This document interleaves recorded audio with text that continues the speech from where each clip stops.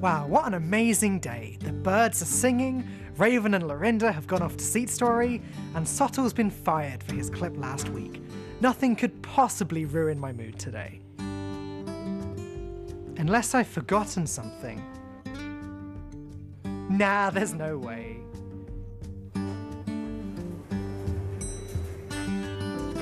So then the Murloc says, Pyromancer, I hardly know her.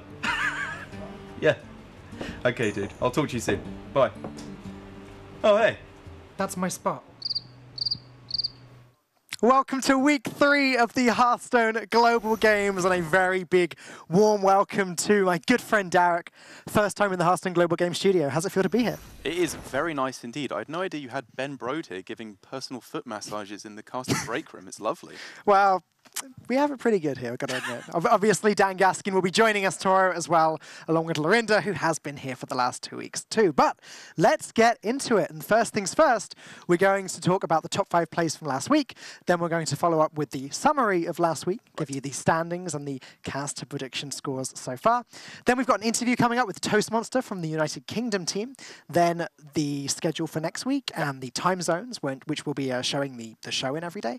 And finally, a Q&A with Twitch chat, which has become standard every single week, and I look forward to it less and less every time. But first, let's begin by taking a look at the top 5 plays from the Hearthstone Global Games last week. You were watching last week, right, Derek? I was indeed, and there were some very, very good ones indeed. Can't wait to take a look. All right, well, let's begin with clip number 5. So first up was Greece. This is Fino on the Paladin, I believe. Or on the Rogue. On the Rogue, even. On the Rogue, yeah, against the Paladin. With a nice little Cold Blood into Void Ripper play here, Derek. Yeah, very, very cool. Very much cementing why Void Ripper is one of my favourite cards that we're seeing in Hearthstone at the moment. Obviously going with the Cold Blood first, swapping that attack and health, and giving you what you really need against Paladin, which is those high health minions to trade against the board. A very cute little play there, which, you know, utilising one of the coolest cards in Standard at the moment. It's honestly not something I'd ever really thought of. When you think of Void Ripper, you think of killing Doomsayers, killing Totems, killing Spreading Plagues, etc. You don't think about making little value trades by buffing attack and flipping it over. Very interesting play. I don't believe they ended up winning the game, but it was cute. It was a nice way of maybe grabbing a little bit of percentage points there. It was indeed. And then coming in at top 4 on our favourite top 5 plays of the week, we have a pretty exciting match. I believe moments in this match will come up twice in the top 5, where Yinus for Mexico is sat there praying that this Tinkmaster will not be able to deliver lethal to his opponents. A straight up 50-50 chance, and then obviously it does not go the way of their opponents in that one. It went about as poorly as it possibly could, actually, turning the 5-5 into a 1-1 and just shutting down their opponents. Mexico very happy about that. Sottel sort of debated me at the start of that section because he was saying, yeah, Tinkmaster's great because it either buffs up one of your 1-1s or it deals with a taunt. I was like, well, or it just loses you the game in a 50-50 coin toss. So it was very unfortunate. But fortunate for Mexico, and as you said, we'll be seeing a little bit more of them later. Let's take a look at clip number 3. Now, this is a great example of really good top-level Hearthstone gameplay when both players have perfect knowledge. What happens here, Derek? So this is a very, very cool moment. Obviously, as you can see, Trunks for China throwing down the Azalina Soul Thief, so having an identical hand to their opponent here.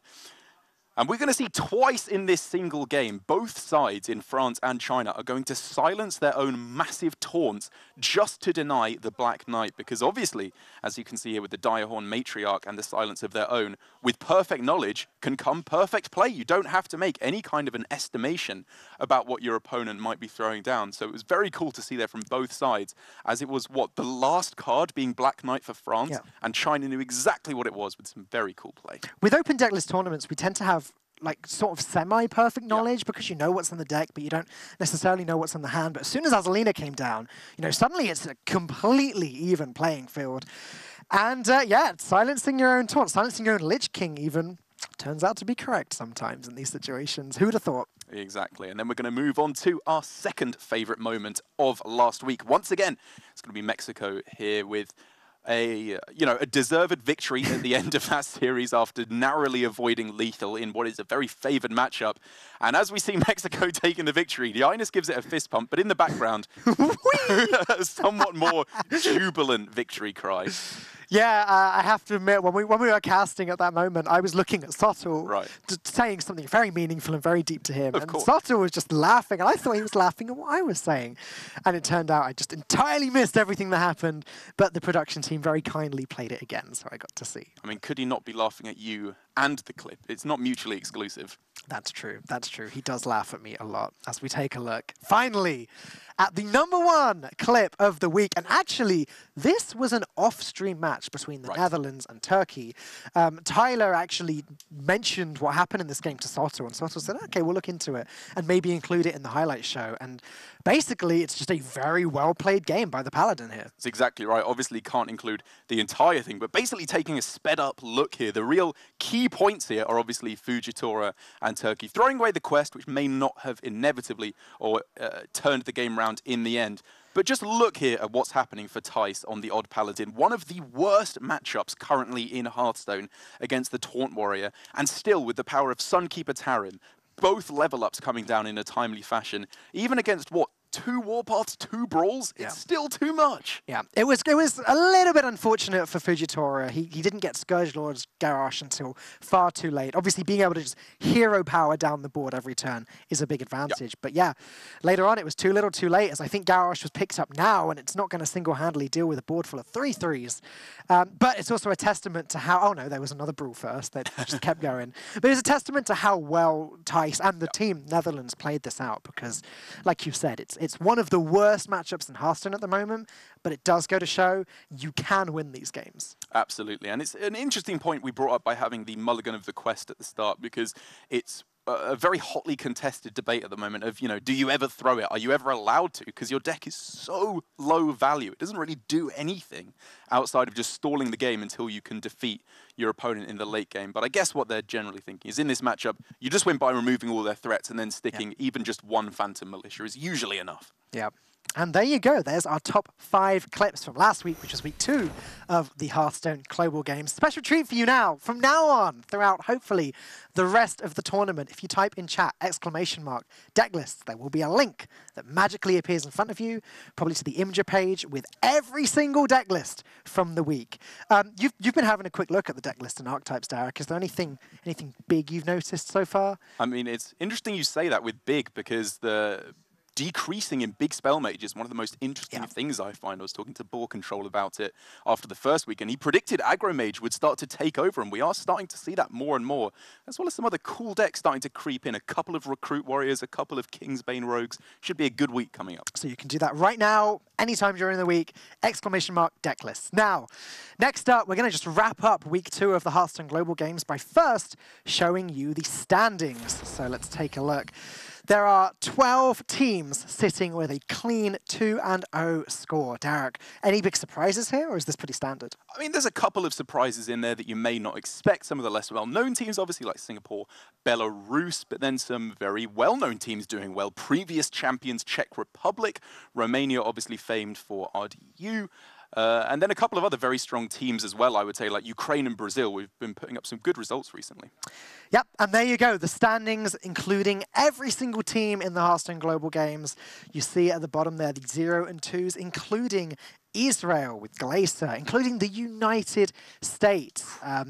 It's a tough... Even Mexico's there. Mexico did really well last year. Yeah, exactly. Some big upsets, but it's going to happen. When you have such a stacked field, so many strong countries competing here, someone has to go down 0-2. And as we enter week 3, we're going to be starting to knock out some countries. So this could be, you know, the world's... Well, maybe not the world's favorite, but a very popular team in the USA, potentially being knocked out so early on. One of Sotul's picks. To be totally fair, it's pretty rare that a Sotul prediction does so poorly. It is rare, but man, does it feel good. Oh, there you go. I didn't actually know that the production team had prepared this graphic, but there are our picks. And, okay, this isn't in order of how well we've done. There you go. That's a little bit out of date. Yes. Hopefully we'll get the week 2 updates there in a second. But I believe that yourself, Dan Gaskin, and me are leading with 3-1 scores, as we all have a team that haven't lost a game yet. You have Taiwan, Gaskin has Ukraine, and I have Italy performing really well. At the bottom is Lorinda and Sotul, who are, I think, 1 and 3, just like the flip score to what we are. which isn't so great, but there's still plenty of time. As you said before, though, if a team goes 0-3, that's it. Yeah. That is it for them in the Hearthstone Global Games. So it's going to be interesting to see how USA, how Israel, etc., how they do. There you go. There's the updated score. Exactly. Feeling pretty good about this one. My pick in Taiwan in particular, I'm very happy with. Just love the scene over there. Obviously, you got the one and only Tom60229 for the team as well, putting up a very good score. But you were talking about eliminating teams. We're going to start to see some teams really showing themselves as the powerhouses as we enter week 3. Like going 2-0, it's impressive, but it's not that impressive.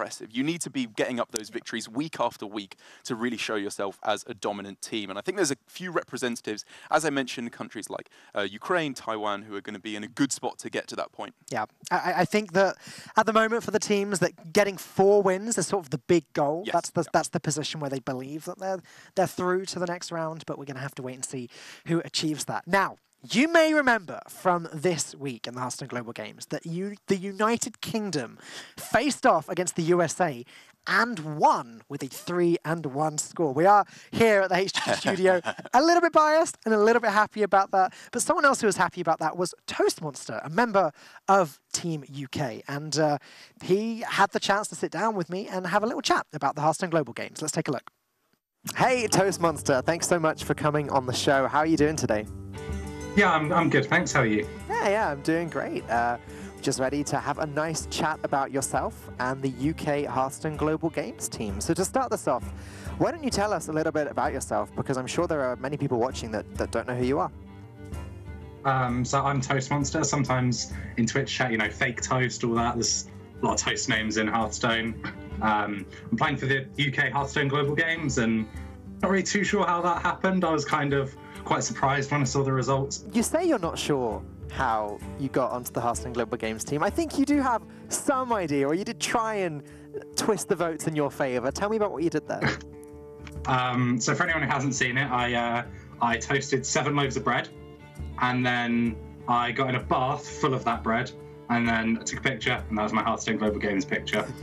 So obviously with that, I was trying to be, get the votes there with sort of the comedy side, as it were, but I mean, there were some great players who I beat out in that. I mean, Meaty was on there, who everyone just calls Meaty the ladder god. So to beat huge big names that all the pros know like that, just for something like that, was quite a surprise, to be honest.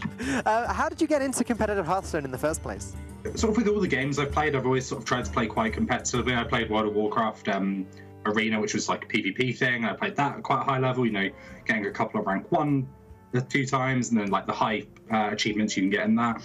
Sort of games have always just been about trying to compete to the best for me. So Hearthstone, initially I started just kind of like a for fun game on the side when I wasn't playing one of the other games I was playing for the competitive nature.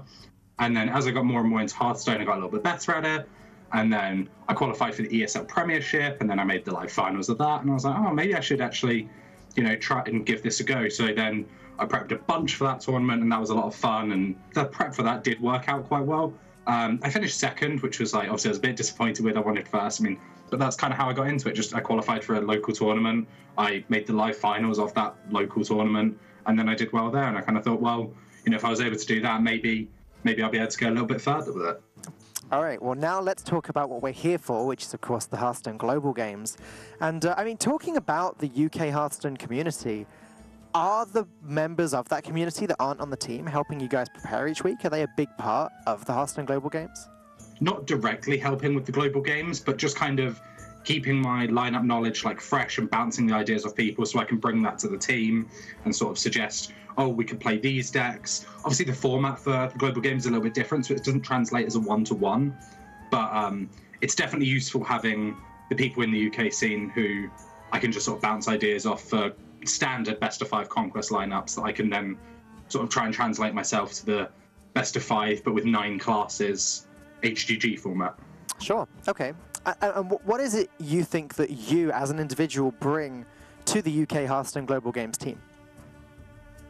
I think maybe my approach to lineups is a little bit out of the box. I might be trying to steal Jackie's thunder here completely, but sort of it was kind of like this week, for instance, we left up Druid with I was so certain they'd bring Mali Druid, and I kind of suggested, what if we bring a lineup that's pretty good against Mali Druid while still being good against the field, and it means it opens up our first ban for something else, and that's what we ended up going with this week.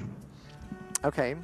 There were some strange parts of your lineup I remember looking at this week. And they did pull in the bans, which I guess was part of the plan, but we're talking Togwaggle Druid, we're talking Combo Priest. What was up with that? So when I came up with the Leave Druid open lineup, they kind of said, well, you know, what decks would we play? I was like, right, first up, Togwaggle Druid. And I was like, well, I wanted to play Combo Priest, and we kind of went through like a mock draft, and Combo Priest ended up really badly, so they wanted to switch it to Control Priest. So we then did another mock draft, and what we realized is, although Combo Priest had really polarized matchups, it ended up with like 15% win rate against some decks, but then like 70% against others. Control Priest was much more neutral across the board, but it was still pretty unfavored with how we thought the US would draft. And so it actually made more sense to bring Combo Priest, because if we're going to be unfavored, we'd rather it have been just really polarized, unfavored with that one deck, but then maybe have 3 matchups where it's going to work out super well for us, and we're going to have, you know, 65 to 70% win rates depending on build and all that kind of thing. It was a strategy that certainly worked out, as you were able to beat the United States with, what, a 3-1 score in the end? Yeah, it was 3-1. We had a bit of an unfortunate game one with Mage vs Paladin, where they had the Mana Worm, and they had the Apprentice Missiles, and then Arcane Intellect into Cinderstorm, and it was not a fun game from our side, that one. All right, that's great, Toast Monster. What we'll do is we'll take a quick break from this chat now, and we'll talk a little bit later about the rest of your Hearthstone Global Games team and the UK as a whole, and what you think your chances are to get through to the finals. So for now, back to me at the studio. Thanks, me. It was a strategy that worked out very well for the United Kingdom, but Derek, I was wondering if you had any thoughts on it. I mean, the fact that they were talking about targeting Malagos Druid as their main strategy kind of made me a bit cautious about what they were saying, because the Global Games format is very different to Conquest format. You cannot hard target one deck, because every deck appears of one-time absolute maximum if it's not banned. But the fact that he added on the addendum that their strategy was, it's still good against everything. They just hope to dominate the Malagos Druid when they see it. But then against everything else, they've still got good decks. Like, they didn't completely sabotage the rest of their decks by putting Double Ooze and Harrison in every deck or something silly like that. It was still a solid strategy. So I like having like a soft target on one deck, even if it is in the Global Games format. All right, well, who will the United Kingdom be playing against this week? It is time to find out. As next up, we're going to talk about the entire schedule for this week. So let's begin with tomorrow's matches. It's going to be Finland versus South Korea, Sweden versus the United Kingdom, China versus Poland, Germany versus Greece, and finally Kazakhstan versus the Russian Federation. Derek, are there any big matches that jump up to you there? I mean, I think even putting aside my patriotism for the United Kingdom, Sweden versus the United Kingdom is such a good match to be getting on with. They're two very strong teams, real fan favourites in the tournament. So that could be very good to see who ends up going 2-1 in the tournament, because I believe both of those teams are 1-1. But there's some very strong games outside of that. Germany and Greece is the other match that we sadly don't get to cast, as I believe that will be Gaskin and Lorinda on that one. Should also be a very good one, I believe. Two very strong teams. My pick in Germany, just in terms of raw firepower, and obviously with Greece's pickup of Fino this year, I think they're looking to be a really strong team. Greece have always been one of my favourite teams in the Hearthstone Global Games. They're just fun to watch. Then on Wednesday, these are the matches coming up, both on stream and off stream. I'm just going to ask you now, Derek, are there any big ones there that you're really excited about? For me, Czech Republic versus Romania is looking like the highlight. That's definitely one of the biggest ones. Czech Republic obviously expected to do very well, and Romania, with 3 pretty unwell-known players outside of RDU, was not necessarily expected to do all too well, but really showing some very strong performances, I would say, so far. And then obviously, I believe, was it Turkey up against USA as the other one? The elimination match. Exactly, 0-2. It could be the most NA lull moment we've had here so far. Yep, as last week, the UK players were telling me they'd coined the phrase, no Muzz, no win, exactly. NA lull. There you go, final day of the broadcast, Thursday night / Friday morning, depending on where you are in the world. Argentina versus Australia, and then New Zealand versus Taiwan. 2 more great-looking games coming up, ending with your pick, Taiwan. Yep, Absolutely, and I think that will be a very good one, New Zealand versus Taiwan. Obviously, as you said, my pick for Taiwan, but New Zealand have given us, I believe it was them against Portugal, have given us one of the most insane games of Hearthstone I've ever seen in my life, with their Shudderwock that failed like 4 times in a row or something with Grumble and Zola. All that nonsense. It was complete insanity, Yeah. and Portugal obviously played it very well. But I like what I'm seeing from New Zealand. It's interesting plays, and it's been good but not perfect, which is what I love to see, because there's always room to improve. So if you would like to know when exactly we'll be showing you these games, here are the times in Central European time. Then we've got times for you in Korean Standard Time, and finally in Pacific Daylight Time. So go back, screenshot if you need to. We'll be putting them on Twitter, etc. as well. So you'll definitely know when to tune in this week. And now for the big question for Twitch chat. We've picked out a match for you guys to vote on. Germany or Greece?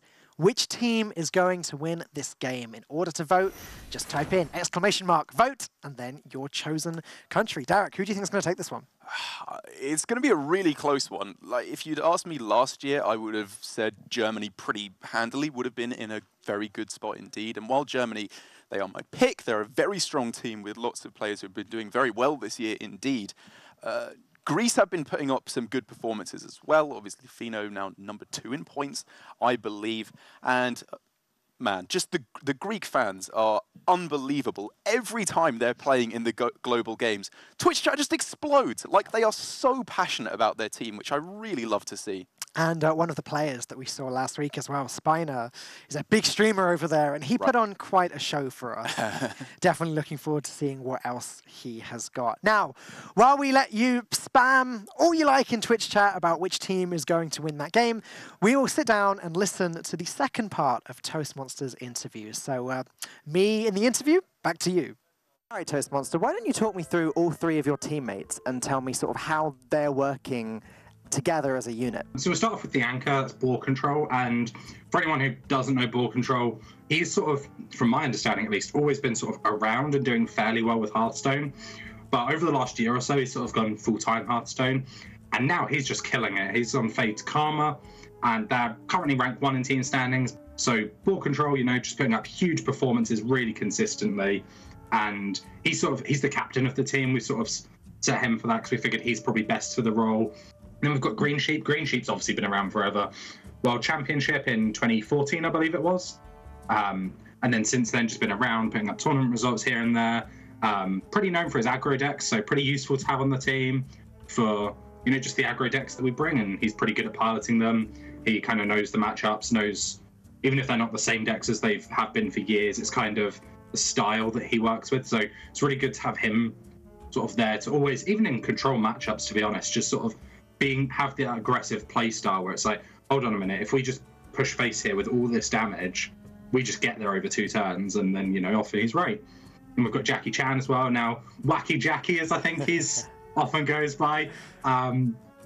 Jackie, I'm really surprised. He's just been really reserved with this tournament. He's not suggesting we bring all these outlandish decks and make all these outlandish plays for the most random outcome. He's just really focused and really just, I don't know, competitive for it, I guess. He's not wanting to just meme around, you know. Jackie's trying his best to make the best plays, or suggest the best plays, as it were. And, you know, that's not what I was expecting from Jackie at all, to be honest. Well, that's really good to hear. You guys sound like, between the 4 of you, a very solid unit. We only have 1 more week of Hearthstone Global Games now before the break, and after the break, everything is going to change. How do you think an expansion launch mid-tournament is going to affect you guys as a team? Is this something that's going to allow you to sort of flourish and really show your skills, or do you think it's going to be a struggle? I think it's actually going to be quite good for us, because we have got 4 very different players in our team. So I think it's going to work well for us when we've got 4 different players who are going to all play different decks at the start of the expansion. They're all going to start focusing in, honing different types of decks, different archetypes. I think that's just going to work really well for us. Do you think it's going to take a lot longer to prepare for weeks of HGG once the expansion's out? Yeah, definitely. I think it will. At the moment, it's kind of, most of the archetypes have their core, you know, between 24 and 28 cards. So it's kind of figuring out the few tech cards you want for each deck for the lineups you're expecting. Whereas with Boomsday coming out, it's kind of, no one knows what anyone's going to bring, because some people are going to think, Elemental Mage is the new thing. Some people think maybe Clone Priest is going to be the deck. So I think it's going to be really hard to conclusively decide what decks we want in our decks when we do decide on the decks, the archetypes themselves. So I think that's going to be sort of maybe the biggest skill testing thing, or at least the most difficult decision making in the deck building process we've got coming up. All right, cool. Final question, Toast Monster. What's the end goal for the United Kingdom at the moment? Obviously the end goal is to just win BlizzCon. But currently we just want to get through the Swiss. We want to make it to the round of 16, and then where it splits into GSL groups, I think it is. And then we'll try and make it through those groups to get to BlizzCon. So 4-2 in Swiss is the score I believe you need. So, 3-1, but we're just probably going to make it 4-1. Save ourselves the sweat of the lost game. We'll just go 3-0 here on out. Looking forward to seeing that. Thank you very much for the interview, Toast Monster. We'll see you again next week. Thank you for having me. Great interview there. Thanks, Derek. Anyway, it was a lot of fun to talk to him, and I'm looking forward to seeing who we'll be having a chat to for the next week of the Hearthstone Global Games. I don't know yet. If you have a strong opinion, let us know who you'd like to hear from. Right, now we have the results for your votes. Greece or Germany. I'm not too surprised by that result at all. Yeah, me neither. I think while the Greek fans are, very passionate, they have a lot of love for their teammates. Germany, it's probably just the more likely team to take the victory. They just have too many powerful players on their team, so I'd be very unsurprised to see them take the victory. It's very hard to sort of argue that Germany isn't just one of the all-around best teams in the Hearthstone Global Games. We've got 4 star-studded players. Yeah. Greece is good too, but it's not the 4 powerhouses that Germany is, that France is, for example. Even the Netherlands, But it could go either way. It's still Hearthstone. Anything can happen. That's exactly right. All right, scary part of the day now. Let's see what Twitch chat has for us. If you haven't asked any questions yet, there's still time. Go ahead, spam them in chat. Production team, give us our first question. I'm not at all surprised to see this. Just get used to it, guys. No games on Monday. Derek and I are playing today. We're playing the HGG Community Show Day. That sounds like a really bad game, I've got to be honest. I'd like to present it. I don't know if I'd like to play it. I'm enjoying it. Yeah. Well, no one's playing today apart from me because I played myself. I don't know. Yeah. Next question. Thank you, Twitch chat. Next question, please, production. I mean, if I had my way, then yes, but no. Yeah, it was but a joke. Sottle has not, in fact, been fired. What are they going to do? Fire him? He's Sottle. If only. Yeah, if only. yeah. If only. Next question, please. Which countries are playing in HGG? I don't remember. Yeah, there was definitely one. I can't remember. Nah. Someone's going to have to help us out. Production, could you possibly give us some sort of help here? Oh. There we go. Perfect. I remember. Yeah, a whole bunch of teams, 48 altogether. 48 teams? I believe. Scrolling up there real slow. Some of the best teams, some of the best players from all over the world competing, and some of the fan favorites from last year. I guess it's a good time to just, as this is going very slowly, a good time to remind everyone how the players are picked. So the top player in each country with the most Hearthstone Championship points Top 9. were... No, the top 1 was selected as the anchor. Oh, sorry. Yep. And then the top 9, as you said, were put into this voting pool, and you're able to vote for people in your own country. And that's how we've ended up with our teams. It's a question that gets asked a lot. I guess the people that watch the show now that weren't keeping up back then. So it's nice to remind everyone that's how it happens. Next question. Oh, Ooh, that's a good question. That's a very good question. Why don't you start this one? I think my favorite expansion is Ungoro. It just sets such a strong framework for that year going forward and still going forward. Like the fact that they gave such strong base tools to so many of the classes and so many fun cards thrown in there as well, that even now are just starting to see play. Like, I mean, Tyrantus as one of the coolest cards released, in my opinion, just finally starting to see play. I think it was such a good expansion to start the Year of the Mammoth, that one. I agree with that being one of the best expansions, actually, especially as it started the rotation as well, or like continued it, you know, like it really made the game feel even more fresh for that period. Thematically, I'm a big fan of Knights of the Frozen Throne. I did love like Northrend and Wrath of the Lich King in World of Warcraft, and having Death Knight heroes and stuff, just literally just from a lore sense, really appealed to me.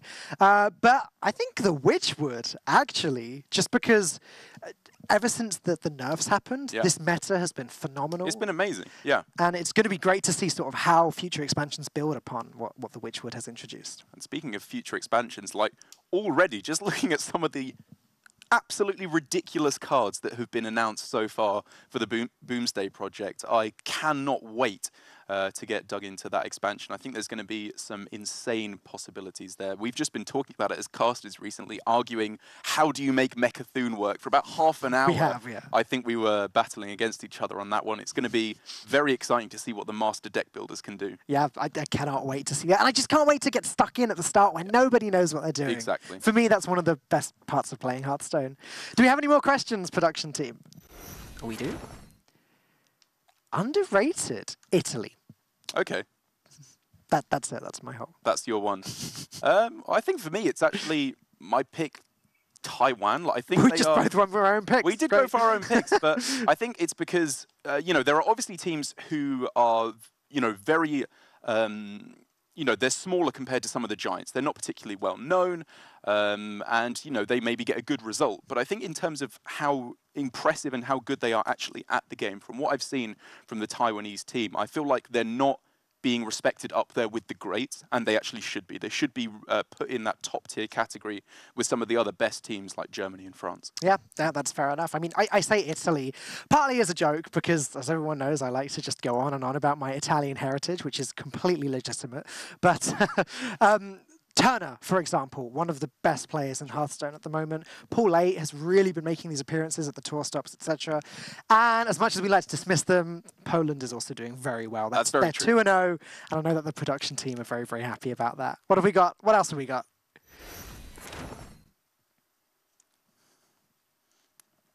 It's an interesting one. Mine would be the colour of the yellow vial there. This one? Yep. That would be my hair colour. I mean, I think you just mean vile. I think it would just be vile. Why do I have to be a girl for this, though? That's my question. Well, have you dyed your hair? No. Exactly. That doesn't mean I would if I was a girl. Yeah. Well, I can already tell people are spamming Hot Pocket in chat, so her hair colour, we'll go with that. All right, one last question then, Twitch chat. What have you got for us? Oh. That little guy up there. Yeah. Yeah. Does he have a name already?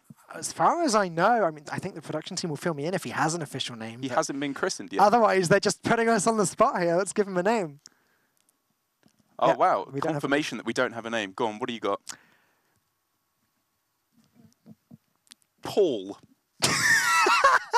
I was going to go with, like, something stupid like upside down because he's upside down, but let's go. That is something stupid. I'll agree with you there. Let's go with Paul the Murloc, as christened by Dara. Guys, we hope you have enjoyed the show today. We have 3 great long days of Hearthstone coming up, the last week of the Hearthstone Global Games in this current Witchwood meta, and I think that is something to look forward to, actually. It really is. Some of the best teams for deck building are here. Some really, really fantastic deck builders that I cannot wait to see get stuck into the new cards, because that's when you get, I believe, the most dominant shows in Hearthstone, when one team just realizes that one card, one deck, one class is way more broken than all the others and put all their eggs into that basket. Card or Creeper? Anyone? That is the example I was thinking of, obviously, with Team ILUL with their insane corridor creepers. And now Jackie works for Blizzard. Funny that. Thank you for watching, everyone. But we will be back tomorrow, 10 a.m. CEST, along with Dan Gaskin and Lorinda for a full day of Hearthstone. We will see you then.